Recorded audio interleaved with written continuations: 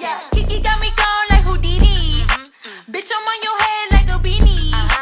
Get what I wish like a genie. 2 feet in my bag. What's up, y'all, and welcome to What's the Whore11. Today, our guest is Cherele. Do you want to tell a little bit about yourself? Hey, y'all. My name is Cherele. Recording artist, rapper, creative. Yeah. You got anything that you're working on that you want to tell us about? Yeah. Got a project that I'm working on. New single's about to come out top of the year. So, yeah, just been busy with that. Really excited to share it. It's been a while. You guys, I'm going to make sure I drop all her links below. So make sure you click them, all of them. Okay, let's get into it. So how long have you been in the industry making music? Ooh, I've been in the industry making music for a little over 10 years now. Yeah, okay. I've been in the industry for a while. What you said? How old are you? Oh, I'm 31. Oh, black don't crack. At all. Black don't crack. Okay, so now that I know how old you are, it's a good starter question. So what would you say the difference is in the way that your male counterparts approach you now versus when you were young and first starting out? I feel like now I get way more respect. It's a little different. When I first started out, a lot of men would try to, shoot their shot and then do business or something like that. And then, so I had to kind of navigate my way through that. Now it's different though. I don't know. Maybe I just have that aura now that's different. I'm a grown bitch and it's just like, I'm a business bitch. So I don't get a lot of that anymore. But when I was younger, definitely got a lot of shoot your shot, see what sticks, and maybe we'll work on something. And I was just never about that. Yeah, I feel like that's something that I run into a lot because I do like the photos. And so people are like, oh, well, she shows sex appeal. So that means she's going to want to fuck me for these photos. And it's always like, that's not my thing. And you might have some people that do that. And if that's what you do, ladies, I respect you. Cool. Yeah. That's just not my business. Yeah, exactly.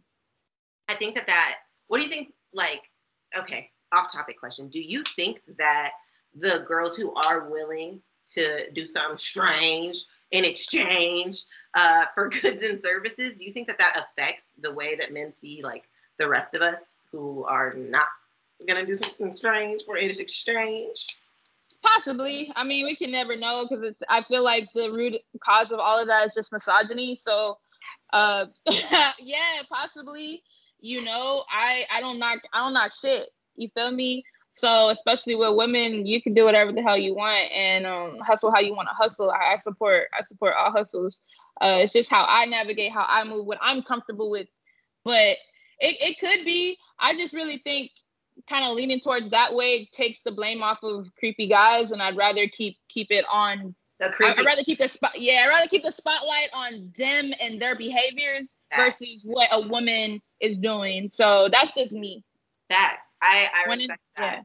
Yeah. I think that a lot of times you're right. It's the misogyny, and then we blame each other, and we should not be blaming each other. No, I'm not with that.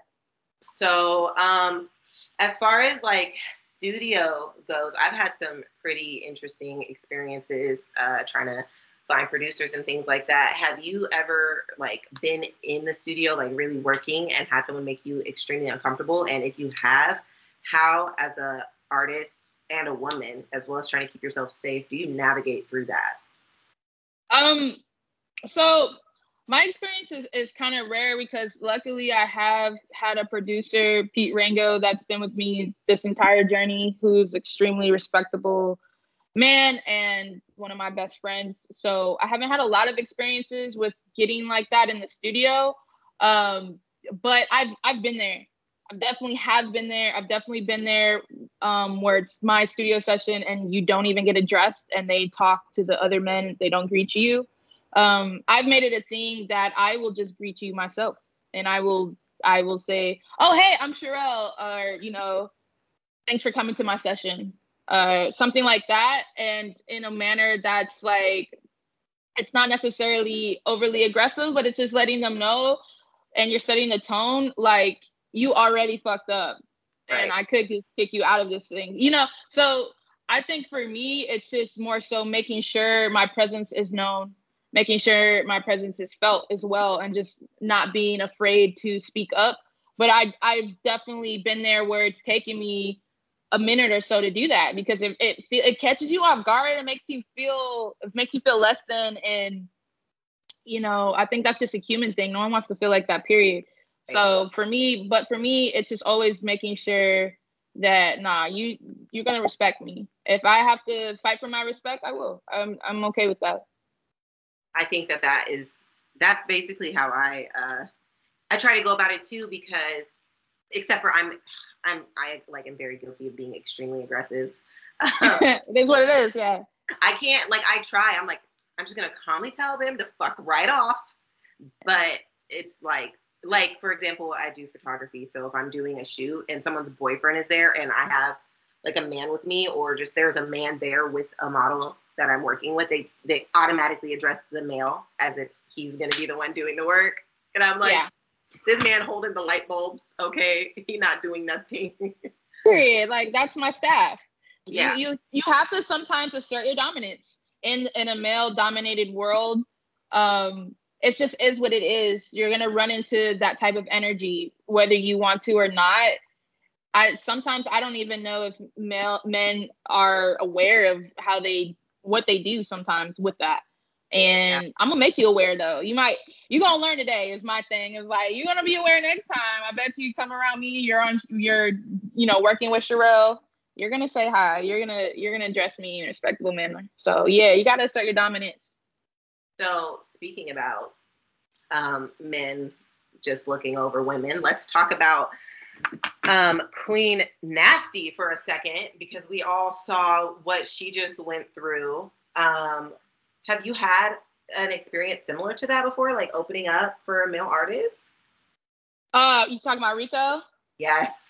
Oh my God, I hate that so much. Actually, I haven't, and it was really heartbreaking to see that, and especially, you know, Cardi not stepping in, or his team not stepping in and saying something, because as artists, we can't control our fans in a sense, because, you know, the fan base becomes like a family. So you can, it's a community. So you can step on stage and say, hey, y'all, like, y'all got to stop the fuck shit, or we're going to kick y'all out. The people that are throwing anything, whatever, when she's on stage, we'll get security. I just think it's unfortunate that, you know, somebody of Rico's caliber and talent is experiencing something like that, when, I mean, her music's incredible, you know? So, and then his fan base is just a bunch of fucking hype beast dweebs, you know? I'm sorry. They don't even get the term hype beast though, because they're appropriators, and that's it. That's true. They're just not of the culture, unfortunately, and that is what it is, you know? Cardi's, you know, I'm also a Cardi fan. It's just unfortunate that she had to experience that, and I felt for her, because I really felt like it was affecting her mental health, and she's human, so why wouldn't it? I live in downtown LA. There's a lot of ambulances. But yeah, I haven't experienced that, but I'm sure I would have kind of the same reaction. I really hope her team or his team or steps in and does something, or takes her off the tour or something like that. Because honestly, Rico could just headline her. So to be real, like, that was one of the, first of all, she's one of those, I have to say, like, I've been to a lot of concerts, I've been to a lot of shows, I've been to raves. One of the most enjoyable experiences I've ever had was seeing Rico Nasty. I mean, sure, I want to see her. So I'm such a Rico fan, yo. I feel like as a woman, a woman in any type of artistry, you like have to respect Rico. First of all, she's young, like mad young, and she just kind of like made a couple songs, and then that was it. And I feel like a lot of us, we work really hard all the time for that exact thing. Like, this song is gonna be the motherfucking one. And so, but I feel like even if it was a male performer, if your fans are literally assaulting someone and booing them off the stage. Like, you have to say something. You have to, because you believe in the artist. That's why she's opening. He or she, they're opening up for you. That's your family. I'm sorry. That's how I look at it. People that open up for me, or I'm like, y'all, my fan, I support you, and that's why you're here, because it aligns with me. And it did make sense. I thought it made sense. The Rico Cardi, it made sense to me, and I thought it was dope. But it's disheartening. Yeah, it's disheartening that this happened. Absolutely. Wow, we're already at 12 minutes. Oh my goodness. Okay, so you were a little scared to come on the show because it was called What's the Whore11? I named the show What's the Whore11 because I want it to be woman-centered and empowering. And I think that bitch, whore, slut, like those are our words and we should take them back. What is your favorite naughty word that's like woman-centered? I really like slut. Slut is good. I like that. That's my empowerment word. I call hoes. I call all my homegirls hoes, sluts. Or, you're being slutty. I think that's hot. I don't know. I think that's hot. So slut's probably top number one. We like cunt over here. I feel like cunt is like cunt.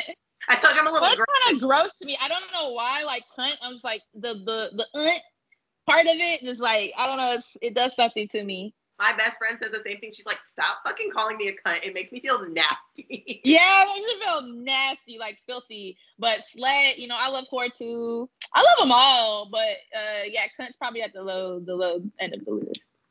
I like cunt. I feel like it's aggressive. It feels like a punch in the gut. It is. It's very aggressive. It's like you beating someone's ass. Like, I don't feel sexy when it's someone, I don't like, don't call me a cunt. Girl. Let me lick your cunt. I'm like, oh my God. Like, yeah, that shit is kind of like the cock of dirty. But cock is still has a little more fluff to it. I don't know. I hate the word cock. Like, if they're like, you want to suck my cock? No. Yeah, that's I don't sleep with white men though. So yeah, okay, that's like mayo. I don't know how that goes. I don't know. I've had a black man say that to me, like, you like this cock, and I'm like, where are you from? Yeah, what you doing? I mean, do you, boo? But that's not my jam. Not me doing that. Yes. Okay. Let me see. I had a couple more questions. I'm getting sidetracked. I feel like I should write these down, but I don't like doing that because it doesn't feel as like organic. Conversational. I feel you. Okay, there it is. I got it. All right. What do you do before making any art? Like, so before a show, before you hit the stew, before you take some photos, what are you doing to feel like the sexiest slut? I think it varies for all of those, to be real. For music, I tend to, honestly, my music is just inspired by my life. So if I'm living and having fun, I'm feeling sexy in real life, I'm feeling sexy in my music, to be very honest. So that just dips and flows, you feel me? Photo shoots and stuff like that, when it comes to visual art, I'm always pulling up inspiration of things or inspiring people, through history to look at and get pumped. Listening to music too, sexy music. I'm an R&B girl. I'm like 21 Savage. I love listening to R&B. I probably listen to R&B more than I listen to rap. So that kind of puts me in my sexiness. I feel the sexiest when I listen to like Janet Jackson and shit like that. So I'll hold R&B too, that good shit. Yeah, like that good. Like I really love R&B, and that gives me really great creative energy, because honestly, sexual energy is creative energy. Absolutely. And it's the same. So when I feel sexy, I create my best work on all spectrums of art. And I think that's the power of being a woman, because that power is like in our womb, and it's Can I say that? I love you too. But yeah, that's just my thing. So I gotta feel sexy to create sexy. So I try to always stay on that sexy wavelength. Yeah, people are always like, Mari, you're always so sexual. Why is everything always so? And I'm like, bitch, everything that I make is accompanied by like, I serve face card, I serve titties, I'm serving hips, and that shit makes me fucking feel good, bitch. And you gonna know it makes me feel good. No, and I think it's important, you know, because like throughout my life, even my journey as a woman, I've definitely have had body issues. I've been insecure, and owning my body and owning my sexual energy is really important to me at this stage in my life, especially. So who gives a fuck? And that's the thing. It's just like it makes you feel good, and I'm doing it for that. I'm not doing it for, and I think a lot of women can agree. You know, it's like I'm not doing it for somebody else or any type of attention. It just literally makes me feel powerful and empowered and confident when I feel sexy. When I don't feel sexy, I don't create good art. And also even create art. Yeah, I feel depressed. I think, you know, and that ties into a whole other conversation in mental health within artists. But when I don't feel sexy and I don't feel my best, I don't create my best. And so I've noticed that. What you said? I said, let's pause real quick. You think we're all fucked up? Do I think we're all fucked up? All artists. You think we're all a little fucked up? I think every artist has their struggles with mental health. And there's hella spectrums with everything. And I think especially these days in the social media culture, it adds an extra weight. Because right now we're dealing with output and content and constant content and algorithms and things that, you know, previous generations didn't have to deal with. So it is tough, you know. I suffer from depression and anxiety. Like I don't give a fuck. I'll be open about it. I've been in therapy. Well, I just actually graduated therapy. Shout out to me. But I was in therapy. You can graduate therapy? Yeah, if your therapist feels that you've like accomplished what you set out to accomplish, then you can, you know. I've been in therapy since I was like 8, bitch. I'm a failure. Well, it's everybody has their different journeys, and like I went for specific reasons. You know, everything's different. Everything we're gonna clap you want. Thank you. But I was in therapy for 2.5 years, and I didn't realize, you know, how much my creativity was affected by anxiety and depression, a little bit of ADHD. I don't really fucking all. But that was conversations and I had to have with myself, and it opened up a lot of things for me. So yeah, so it's like moving forward with me as an artist, I'm really centered around wellness and health and doing things that make me feel good, and realizing that me feeling my best personally is how I create my best. Every artist is different. But that's what I focus on. I think, you know, I struggle. So I have borderline personality disorder, and bipolar 2, as well as anxiety and depression. And so I think I had reached out to you like a couple months ago. I was like, hey, can you listen to this for me? I felt comfortable reaching out to you because you're like a woman. So you weren't going to hear what I was making and be like, oh my God, what the fuck is this? Like, why is she talking about her pussy? Yeah. Like, for me, I make art for myself, but then before I'm going to put it out, I'm like, I'm putting this out now, which means other people are going to, and if it's not getting enough attention, then people are going to think I suck, even if I don't think I suck, because I have to put it out. Like, if I don't put it out, nobody's going to hear it. But do I want anybody to hear it? Because it's for me. And I think, like, sorry, I do that a lot. A lot. But I think artist goes. I think that it's like something like that. I know a lot of artists do. Hey, check out this track. And I think that people, especially social media, like get so annoyed. Like, oh my God, why the fuck are these people always like telling me to listen to their shit? But if you really stop and think about the stuff that someone has to go through to give you, like when we're making art, we're giving all the things that we're feeling in that moment to the paper, to the camera, to the shit. There's a whole lot of other things, but that's what's there right now. To the mic, you know. And so I feel like so much lower. Like I feel like most of the dudes that I follow, they're putting out a track a week. And I'm like, damn, bro, like you in debt. Like I know you paid a lot for that studio time. Yeah. I feel like we have such complex emotions in that. like giving that to your craft, I feel like it takes more of a toll. So do you think, I'm sure you know a lot more, actually, you know a lot of the women that I look up to.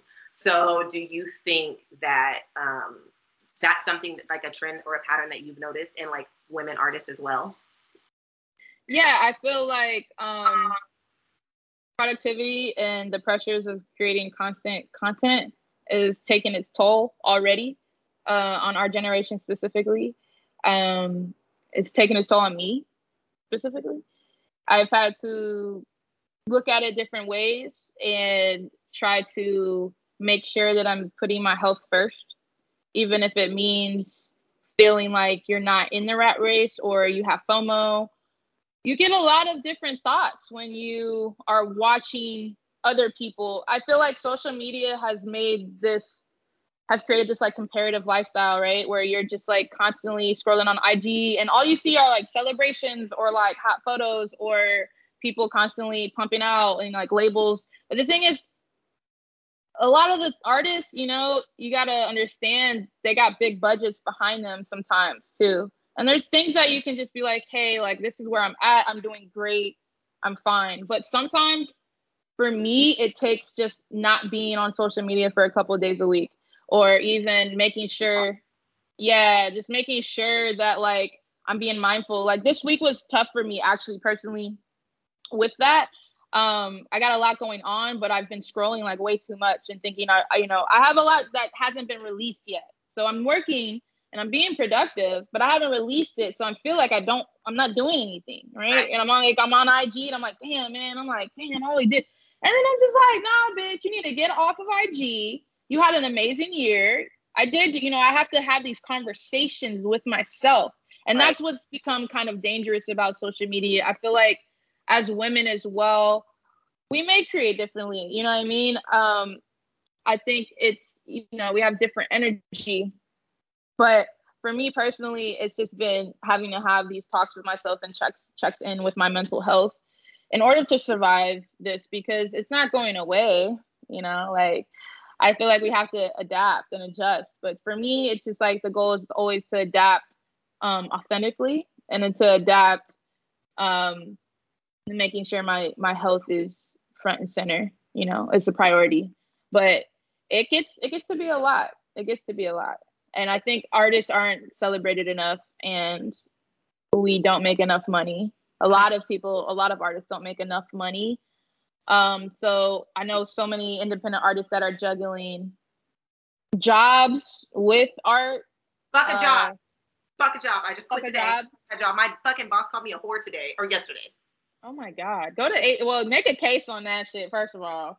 Get a coin. Small business, and she owns it, so I don't know how to do it. And like, she called me a whore. Better Business Bureau, baby. You motherfucking right. And she did whore in a good way. I know I said I like that word. Yeah, no, because we know the difference. Yeah. It's different. They call me ex shirt and shit. Like, she just be like low key hating. I'm gonna make a whole episode about that, y'all. So that link will be down. Fuck her. But go ahead. I'm sorry.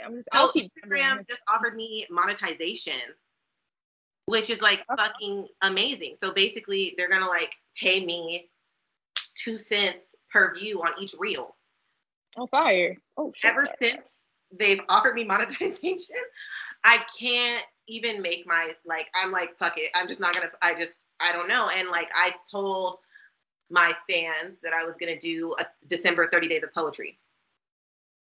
And I just can't like make myself do it. And I'm always on there. I'm looking at other people's reels because I'm comparing myself to them, trying to figure out why I'm not doing it. And I think you're right. Like, okay, how do you make yourself stay off social media? That's my question, because a bitch be struggling. Make myself stay off social media? Oh, it's really fucking difficult. Honestly, this week it's just been putting my phone on D&D. And just working on other stuff. Honestly, just putting my phone face down, even like that.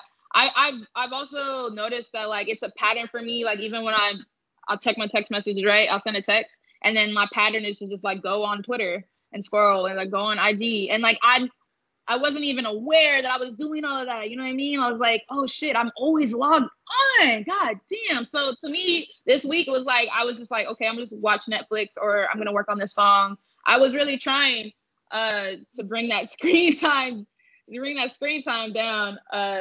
But you know, even Apple, if you got an Apple phone, they have like a screen time notifications. I literally tell that bitch to fuck off. Yeah, but I was about to say, sometimes I just ignore that. I'm like, bitch, this is my phone. I'm like, I put it there, but I'm mad that you reminding me. Tell me to take my vitamins this morning. I'm like, bitch, I don't want to take my vitamins. Why are you telling me this shit? Yeah, it's a constant, you know, it's a constant struggle. I'm human. I'm not perfect at it. It's just, I'm more aware of it, and I just try. Some days I try. Some days I'm successful. Other days I'm fucking not. But this is the world we live in, unfortunately. And fortunately, there's great opportunities through social media. You feel me? Yeah. But the downside of it is it can affect your mental health. It really can. So we're at 28. So I'm going to ask my last few questions. These ones are going to be like super fun. Yeah. Okay. Who do you have? What woman do you have the biggest celebrity crush on? Like, who is yo bitch? Kalani. Oh my gosh. I would. I need a feature. I want to be her friend. Like, I love her so much. Yeah, Kalani. So fine. Okay, well, mine is actually Rico. I love Rico too. That's my bitch.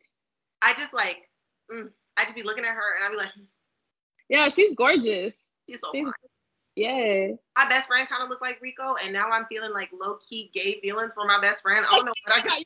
feelings. Like they look actually a lot of like my best friend. She's built like her, and they have like the same nose. For me, can you just say Rico? But she hates Rico Nasty. Oh, that's crazy. Yeah, how's that your friend? How you hate Rico Nasty? Because she okay, first of all, she's super R&B too. Oh, she's a singer. And so she says Rico just gives her a headache because it's too hype for her. And I'm like, well, fuck you, bitch. Yeah, fuck that. Rico's insane to me. Yeah. That's my husband. Like, if my male celebrity crush is Abel Tesfaye for sure. Okay. Oh, I have one more. Hold on. I'm gonna have to cut this part out because I gotta remember. Where did it go? God damn it! I'm thinking about Rico Nasty. Got scrambled. Oh, okay. Yeah. If you could die in one way sexually, like during one sexual act, what would it be? And who would it be with? You could pick a celebrity. I ain't gonna pick no celebrity. Damn it, I ain't gonna pick a celebrity. But if I were to die in a sexual act, I've actually thought about this. Cause like that's like the best way to go out, bitch. Like, to be real, honestly, I'm a lover girl. Like, I would die missionary, like staring into my lover's eyes, like holding my hand. Fucking Aquarius, god damn it. I know, I'm a lover girl, baby. I don't care. So that's to me. I want to go out fully like embraced by my lover. You to reevaluate that. I know. I'm a simp. I don't care. Like, I don't care. I be in love, girl. I be in love. I love that shit. I want Lil Nas X to drown me with the bussy. What? I want him to drown me with the bussy.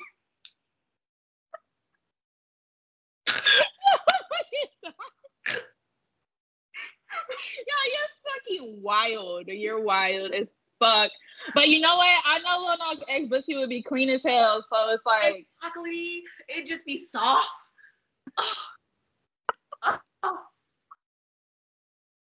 You're fucking nuts. Okay. You're nuts. I ain't eating no ass. I'm trying to. But that's reserved for only Lil Nas X. Baby, if you see this, I'll eat your ass. Come on. I know that thing clean. I know that thing clean as a whistle. Spotless. He look clean. Like, you look at him, you know he brushed his teeth.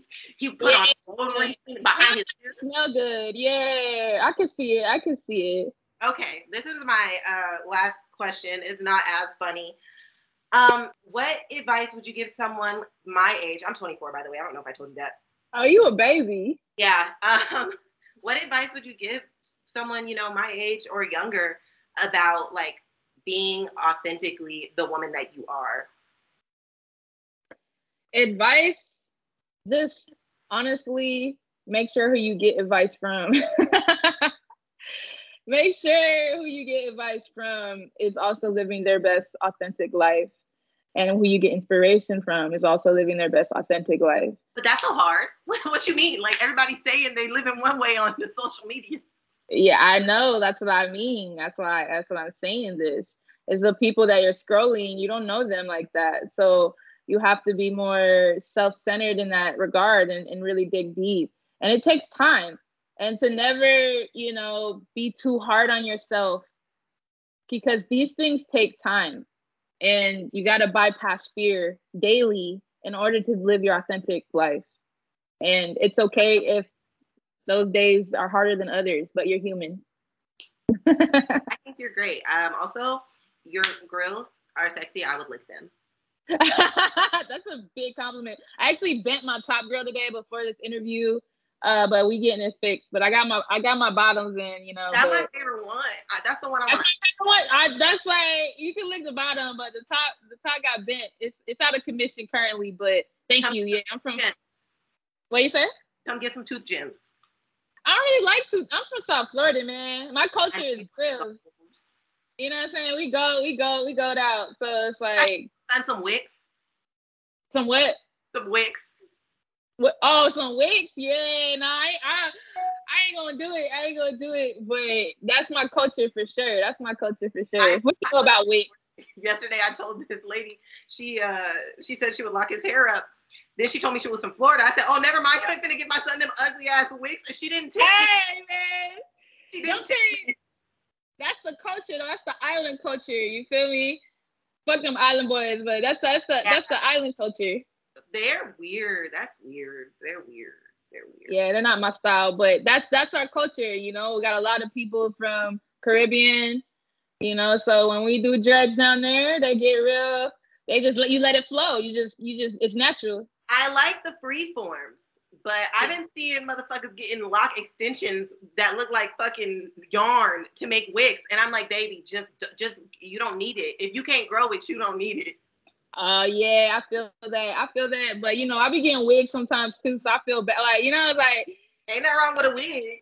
I know that I be getting laced down, so it's like, if that's good though. This man's shit looks like somebody took some fucking yarn that was blonde. He had all black hair. You could see his black hair peeking through the bottom. It's just like wrapped in like blonde yarn. You got to make sure your hairstylist got your back. Yeah, that you don't want to be embarrassed out here. I feel it. He must have let his girlfriend, homegirl, do it, and they must have been mad at him because it was fucking. I really appreciate you coming on, baby. I appreciate you having me. All right, I'm gonna stop recording now. All right, man. Oh my goodness.